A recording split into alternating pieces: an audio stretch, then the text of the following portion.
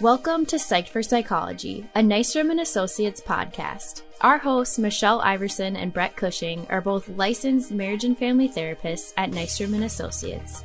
Each week, they talk about all things mental health and therapy, and you get a chance to dive into specific psychology topics that help promote personal development and wellness. And now, here are your hosts, Michelle and Brett. Hello, thank you so much for joining us today. I'm Michelle Iverson, licensed marriage and family therapist, and the co-host for the Psyched for Psychology podcast.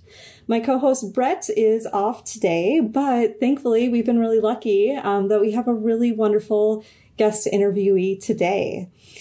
She will be here talking with us about the topic of cannabis and marijuana. And this is Cheyenne Fendrick. She's an LADC, that's a licensed alcohol and drug counselor. Cheyenne's worked in the recovery community for 5 years. She was a treatment technician at a women's substance use residential treatment facility. And she's been a LADC at Nystrom in our substance use disorder programs. Thank you so much, and thanks for being on with us today, Cheyenne. Yeah, thanks for having me. Of course. So how did you end up, you've been in this field for a while now. How did you end up getting involved in this work? Yeah, so that's a really good question. So I have been around substance use disorder and mental health for my entire life, whether it was my friends using in high school or, just being around people who come from different backgrounds than myself. So I've also seen people, necessarily not being treated the most ethically. Mm-hmm. And I always wanted to help people as I grew up, and I could not be a doctor or a nurse because I can't handle blood. So I always had the heart that I wanted to help people. And addiction and mental health is just a really big problem in this country. Mm-hmm. And it's something that I want to be a part of, something really amazing to help other people. Yeah, I think that's something that gets a lot of people into wanting to work in this field. A big drive to help, maybe also the desire to be away from blood or anything like that. Yes. And to be able to, really apply a lot of, what we've seen, right, and dealt with in our lives, and be able to help other people through that. Absolutely. Yeah, great. So I can imagine, for a little context, we both live and work in the state of Minnesota. And there's been some recent news in Minnesota in which cannabis and marijuana has now become, it's always been a topic of discussion, but even more so after from what I hear, accidental passing of some THC products. And so with that, we kind of figured this would be a timely topic to learn more from you, Cheyenne, about your knowledge around cannabis, marijuana, and so forth. So, yeah. Sorry. Yeah. So basically, I guess I can start with kind of talking about what marijuana is. Yeah. So it refers to the dried leaves, flowers, stems, and seeds from the cannabis sativa or cannabis indica plant.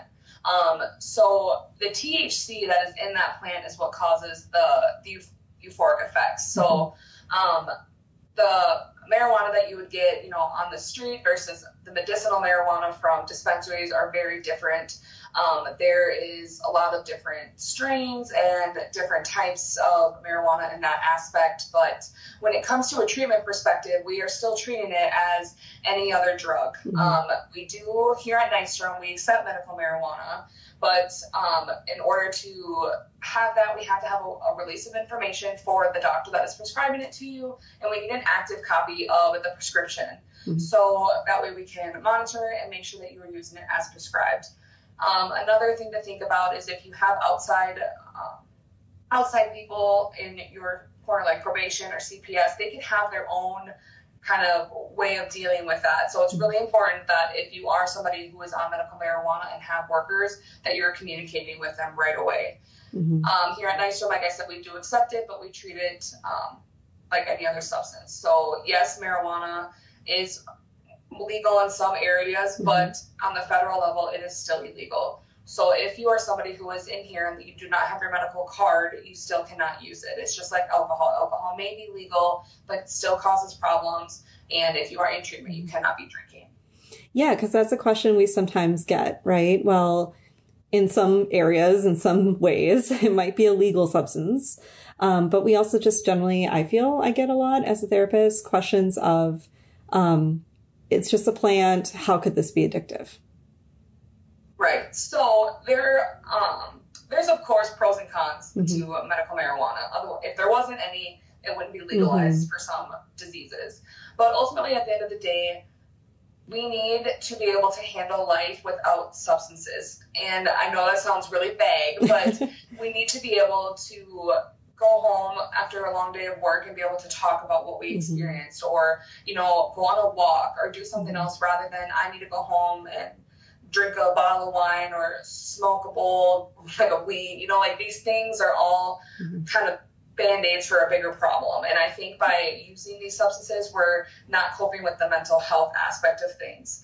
So, yeah, absolutely. It's hard to completely understand that marijuana does have negative effects, because, like you said, we are in a world that there's things such as like methamphetamines, heroin, fentanyl, you know, all of these really big drugs right now. But at the end of the day, if you are using marijuana to cope with your emotions, or you have to have it to eat or sleep or any of these things, that's a problem, because there's an underlying factor that we're kind of covering up there. So that's when it becomes a problem. Right. It's becoming a problem when we're using it to cope, when we're using it to self-medicate. That tends to be sometimes something that's a little eye-opening for people to realize, I am self-medicating through this. Yes, absolutely. And also, at the end of the day, even when Minnesota, if they ever do legalize it completely, on the federal level, it is still illegal. It is still a scheduled drug. So that is something to keep in mind. You know, even if it does become legalized, there could still be legal implications from that. Yeah, absolutely. What do you think about substances like Delta-8, Delta-9, synthetic marijuana? Again, I've heard from people who they're like, well, you know, I can go down to the shop, I can go pick it up. Why would that be a big deal? So things like Delta-8 and Delta-9 have been around forever. So it kind of started out with the K2 and spice trends from quite a few years ago. And you could go to like smoke shops and pick them up. And right on the label, it says not for human consumption. And that is because the FDA was like, this is not safe. We don't know what you're putting in here. So they got around it by saying not for human consumption. But everybody knew that if you used it, X, Y, and Z would happen. So now it's kind of the same thing with this Delta-8, Delta-9. You know, people are saying it's like CBD, but there is amounts of THC in it. I have had clients who have tested positive for THC after using Delta-8. And ultimately, at the end of the day, there's no way to regulate what is in Delta-8, Delta-9, and any other synthetic kind of synthetic marijuana. So that is dangerous, because we do not know what we are putting into our bodies. And that is something really important to remember. They can change one little thing in the ingredients list and try and put it right back on the shelf. And it's just kind of an endless cycle of, just because it's at the gas station and you can buy it doesn't necessarily mean that it's good and that there's not going to be negative implications from it. Right. I've heard about that, where it's essentially a game of legal catch-up. Every single time that we identify, it's like identifying the chemistry to it. We identify it and it ends up getting, banned, and it's illegal. A small little change in the chemistry, and suddenly, well, we're back. It's not technically legal, but it's in the gray zone, and suddenly it can go right back into the stores again. Yeah, and that is kind of scary, because not only do we already know like what's not in it, but they're changing things every single time. So as soon as we get an understanding of what happens when you use X amount or Y amount, now they're completely changing it. I mean, there's been people who have gone into psychosis, who have been hospitalized, who have extreme like vomiting and diarrhea. Like, there's so many effects, and just because you use it once and you don't have these effects, that doesn't mean that it can never happen, because there's no way to regulate how much of anything you're getting. I actually worked at the University of Minnesota as a part of like their first episode psychosis program. And I cannot tell you the number of people when I've said these substances can actually trigger psychosis. Absolutely. And not just like I'm high right now and I might be hallucinating. No, like that is now out of your system and you are continuing to experience hallucinations, delusions, paranoia that aren't going away. Absolutely. Yeah. And then people they don't believe me. It's like, we see it all the time. I mean, if you think about it, even marijuana at one point was listed as a hallucinogen. And when you are putting things in your body that are like that, since there's no regulation of chemicals, you have no idea what we're putting into our lungs and what goes to our brain. And absolutely, there is short and long-term effects of using anything that is synthetic. Absolutely. And even if you use substances like these and you don't experience psychosis, it can still increase depression, anxiety, a number of other issues as well. Absolutely. Yeah. So how often, especially working in our treatment program, how often do we see cannabis use disorder happening, and how would somebody go about getting help for that? Yeah, so I honestly have seen quite the rise in cannabis use disorder diagnosis in probably the past 6 to 8 months. I think that a lot of people who come in our doors for cannabis use are often on probation for either being caught with paraphernalia or having the substance or driving while under the influence and things like that. To be very honest, it's not very often that we get people in here just for cannabis, but it is a more and more rising thing.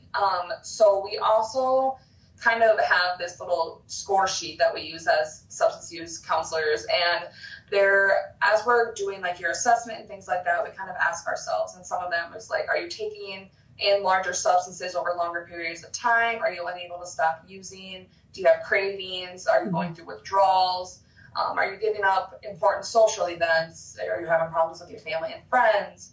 And things like that. And the more questions we ask, we kind of get a better understanding of that. And that's how we get to the point if you are mild, moderate, or severe. And the more of these questions you kind of hit the mark on, that's how we diagnose that. So I would definitely say that it is becoming more common.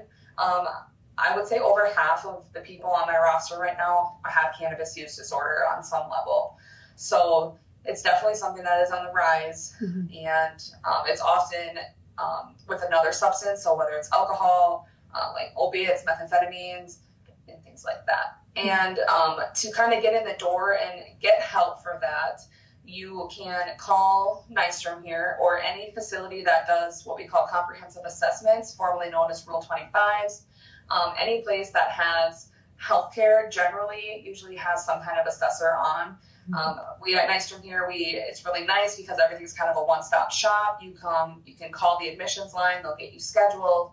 You'll meet with a substance use provider, whether it's telehealth or in person, and then we can get you right into group. We have mental health services, we have peer recovery support specialists, just about anything you can think of. So it's definitely, it's a lot of questions that you get asked, but it's pretty easy to kind of get in the door and get that help.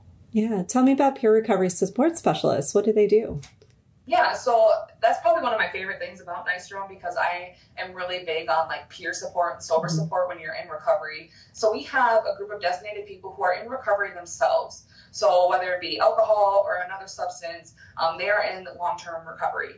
So we set them up with our clients on an individual basis, and they give them any resources that they could possibly need, from meetings, financial assistance, housing assistance, if you need anything for your kiddos. I even had a client once who got open mic night options for around the area. Nice. It was important to him. So, and it's also just another person to kind of lend a hand out to help, because I understand that there's that gap of, sometimes being able to relate to somebody who's quote unquote in a authority figure. And, having a peer versus having your counselor, maybe you feel more comfortable, expressing things to them versus me. And I just want to make sure that on every level that we are giving you all the resources that we can possibly give you.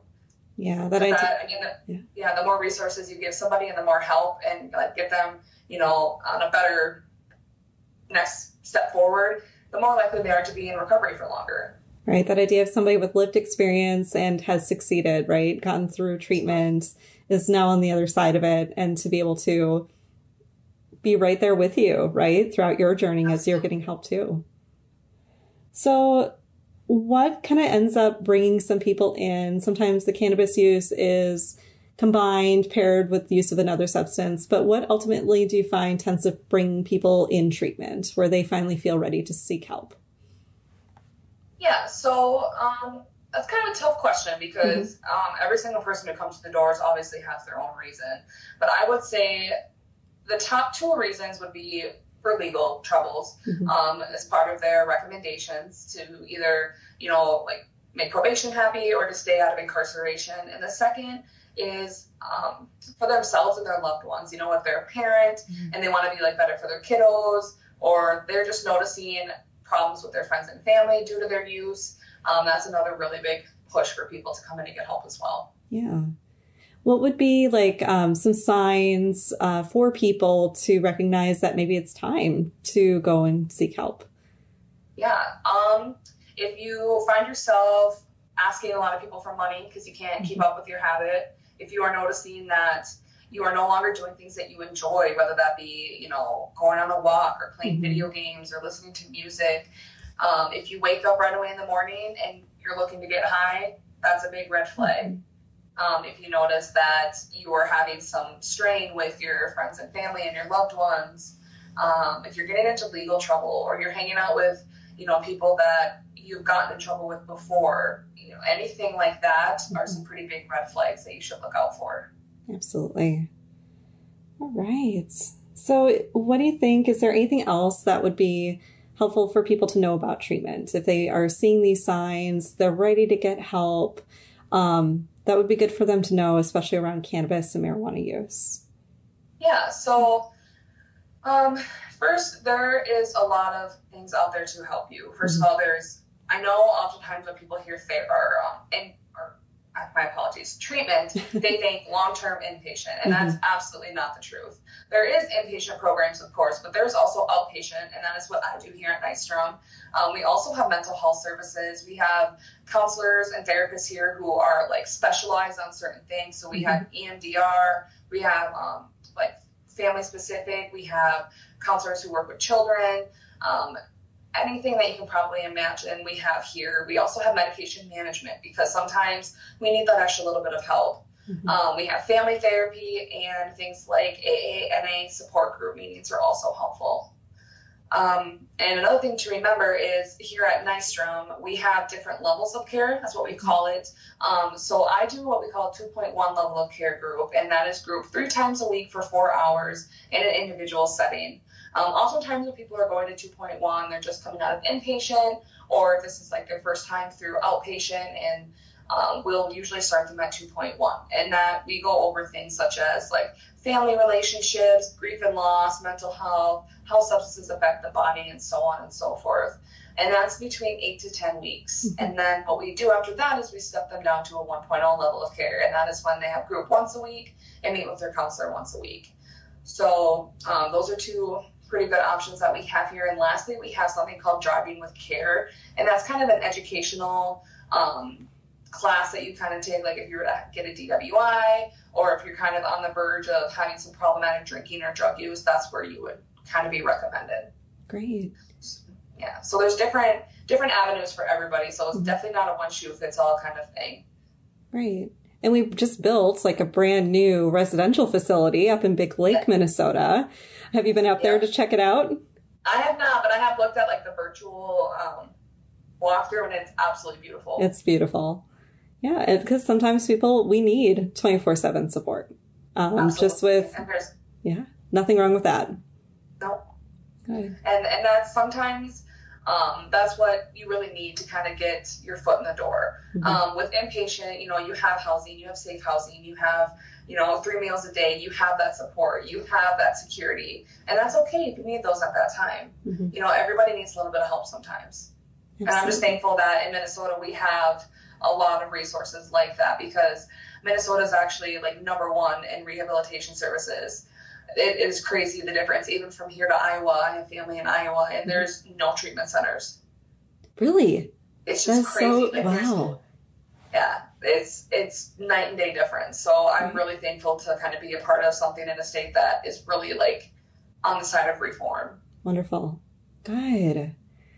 Well, is there anything else that you want to share about the, we call it SUD, and that's just short for Substance Use Disorder Program. Anything more about the SUD program that you wanted to share?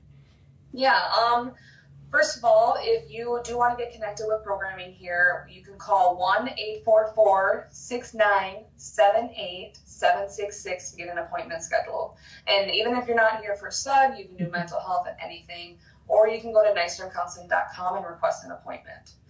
And something that I really wanted to take a little bit of time to talk about is how Nystrom is doing hybrid. Mm-hmm. And the reason that I wanted to talk about that is because I am originally from southern Minnesota, and there's not a whole lot of resources down there for substance use or mental health. So if there was one good thing that came out of COVID is that we, as to my understanding as a company, we're kind of sticking with this hybrid model. Mm-hmm. And what that means is you can choose to come in person or you can do it telehealth. So you can be in the comfort of your own home and receiving these services. And the reason why that's so important is because if somebody, let's say Mankato is their closest location and they live 2 hours away, they're not going to drive to Mankato 3 times a week. But with this hybrid, we're able to still help people all over the state of Minnesota, even if they cannot be in person. Mm-hmm. So I think that's something that is really cool and really special, and it's maybe giving people access to care that previously wouldn't have had it. Oh, and people are taking advantage of it, which is wonderful. It's been so helpful in so many situations where, you know, the person needing the help, and even as a clinician, like, we feel stuck if we can't have more flexibility in how do we get care to that person. So this has been helpful. Good. Well, what other advice, information do you have for people that are listening and joining us today? Just don't be scared to ask for help if you need it, whether it be mental health or substance use. We are not here to judge you.